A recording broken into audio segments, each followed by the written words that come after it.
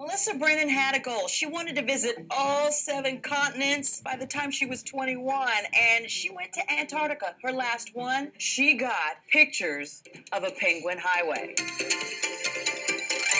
I love the one that just stops. He's like, meh, meh. And I like how the rest of them just stand behind him like, anytime, Doug. Yeah. Come on, Doug, anytime. They do a really good job at merging with each other. We could all learn something from these penguins. We could learn how to behave on our highways. Be courteous and patient, but just like in Russia, they do have their mishaps. Oh. I have the instant replay that she gives us. Did he get shoved down?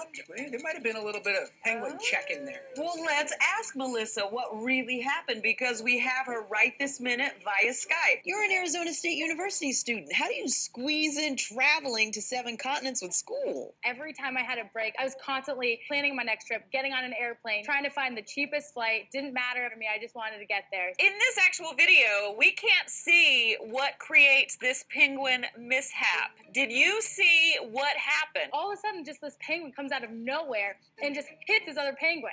It literally just hits it. And I'm so glad that I got it on tape because it was hilarious. Did you travel alone to all the continents? No one ever came with you? I've never traveled with my parents. I've joined groups, so I go by myself, and then I meet people there. They're usually my age. But recently, since I've been 19, 20, 21, I go completely by myself. I stay in a hostel and then meet people that way. Other than watching penguins, what else is there to do in Antarctica? I went kayaking about 7 miles a day. I went hiking. I visited bases and just stayed on the ship that I went with and met a lot of great people. You forgot the polar plunge. What is it like to jump in the water in Antarctica? We are doing the polar plunge in Antarctica. So we all get in a bathing suit and run in the water. It is freezing cold, as you can imagine. It was unreal. I was terrified, I was scared, but it was the coolest thing I've ever done.